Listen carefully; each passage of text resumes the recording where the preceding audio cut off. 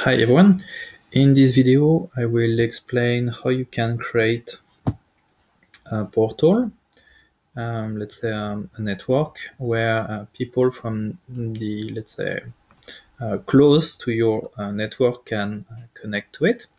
So the basic example I will take is the one of my, so I have a flat, and within my flat I would like actually to create a network that people near my flat can connect to and see a web page.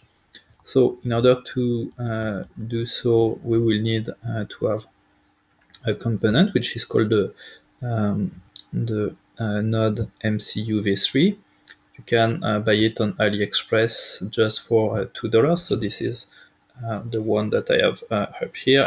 You can see you have as well a cable. So that's the cable that you can get through any smartphones that you have. So not that this cable should not only give energy but should pace data as well. So that's why the one that you have of your smartphone will. So this is an Arduino card. So here I have my Arduino EDE running. So this is, let's say, the program that I will inject in. And in order to select my program, what I did is I looked on the internet for the word captive portal. So captive portal is the word that we use in order to say that when someone's connect to this given network is directly, let's say, redirected to a page that we called the captive portal. So of course, I did not write this code because I don't know how to code it. So really, thanks to this and those contributors who created this code on GitHub. So what I did is I just copy and paste the full code that you have here, and I added it to my project here in Arduino. In Arduino, what you need to do if you want to change the name of your SSID, so in my case I create my neighborhood, but I could just call it, just for the sake of this video, my neighborhood for YouTube. Here is, let's say, the web page which will be created when people will go to the given page. So here, just note that every time that you use a double quote or a simple quote, you need to use this character before in order to, let's say, escape this character and make it available. If you want to make a kind of fancy page, in my case, so I do not have any links to the internet in my case, so it's fully working internally, so that's why I do not link to any external resources.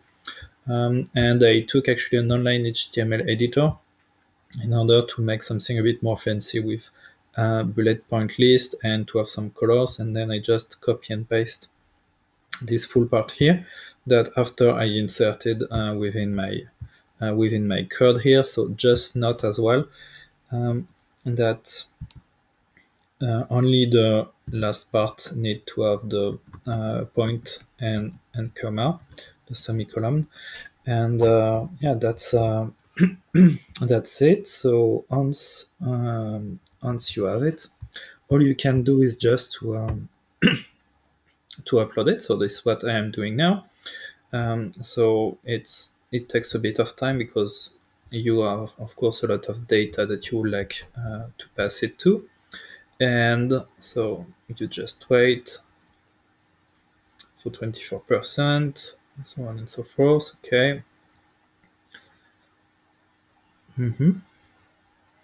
So now the full program is uploaded within the card. As you can see, the blue LED is blinking. So we are injecting within our Arduino card all this information out. Okay, great. And as a result, if you go over here and you say, okay, I want to connect it to a network, and you say select the network, you will see that here you have your SSID, which has been created. So this is the network.